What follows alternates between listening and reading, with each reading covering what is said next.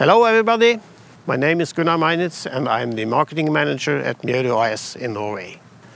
Today, in this beautiful weather, we would like you to have a short tour on the Mjørud plant. Behind me you will see the office building with all the engineers, technicians and administrative staff. Today we will focus on our workshop. Here in this building, good ideas are transformed to brilliant products. Let's go inside and see what's going on today. Now we are with us our CEO, Ole Torp. We'll try to explain our viewers what we do at Mjørud and how our projects are put together.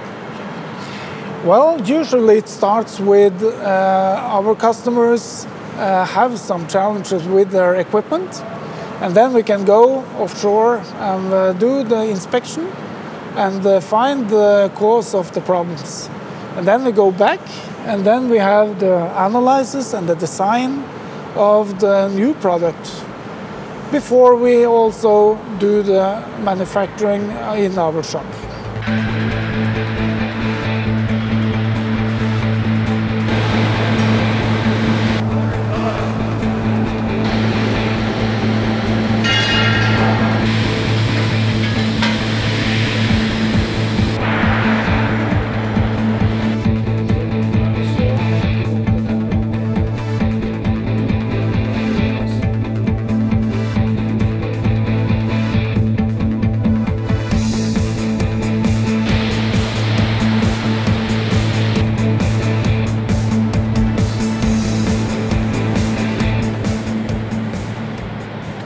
Here back in the workshop, Ole, can you please explain what's going on here in the shop, how our workflow is set up?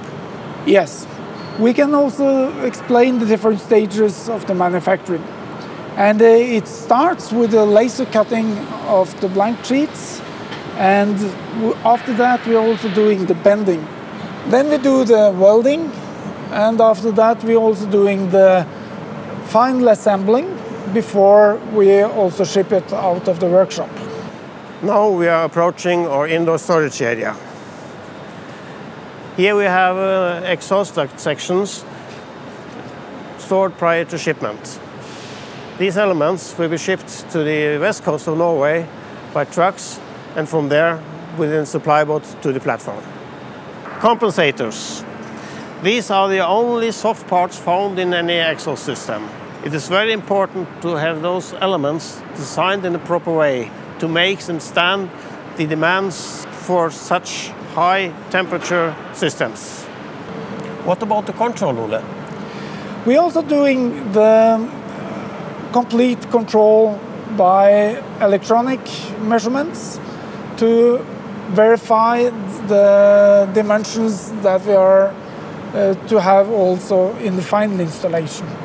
The plan for this week is to ship approximately 10 to 12 full trailers with parts to be delivered on the west coast Norway. That means our shop is pretty busy in packing and loading trucks, as you can see.